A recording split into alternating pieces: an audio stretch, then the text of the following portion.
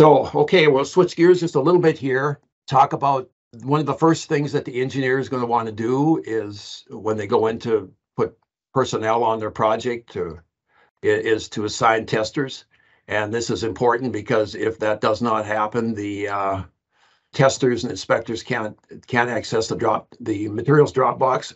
So that's important first step. So inspector duties. Primary responsibilities to assure the acceptable quality of the bituminous mix, continuous testing for quality and uniformity of materials used in the mix. So the separate things like the aggregate, and then we also check the final mix as well. And so besides this, there are many other important duties to be familiar with, which we will